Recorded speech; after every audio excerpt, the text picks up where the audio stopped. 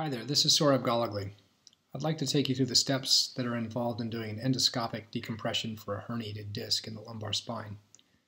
So the anatomic area that we're able to access with an endoscopic technique is located here in the lumbar spine, just beneath the nerve root that's exiting at the level where the disc is herniated, and in an area called Cambin's triangle, where the nerve root that's exiting is above us and the nerve root that's usually being pinched by the disc herniation is just medial to where we're going.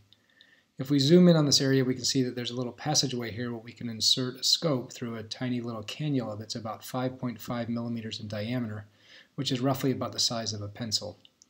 So here's my setup in the operating room. I have an X-ray machine that allows me to make sure that I'm operating on the correct level, and I can see the images of that X-ray machine in real time in addition to the pictures of the camera at the end of my scope.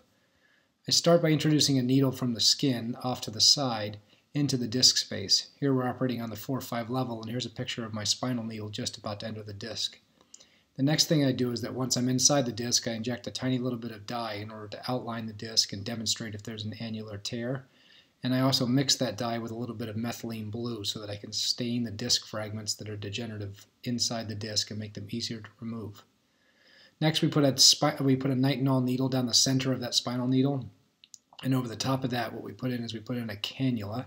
And that cannula allows us to introduce a special camera that has a working channel in the center that allows me to remove fragments of the herniated disc. This is the view that I'm able to see through the camera, where if I bring in an anatomic picture, you can see the relevant point that we're looking at, which is right at the disc space with the vertebral body above and below, the thecal sac right above us, and here I've completed a discectomy at that level. Now the really exciting thing about this technique is that I'm able to do this through a very small 1/4 or 1/2 inch incision off to the side with very little discomfort afterwards. In fact, the patient doesn't even require a full general anesthetic. They're under conscious sedation during the length of the procedure, and so far I've been really happy with the results.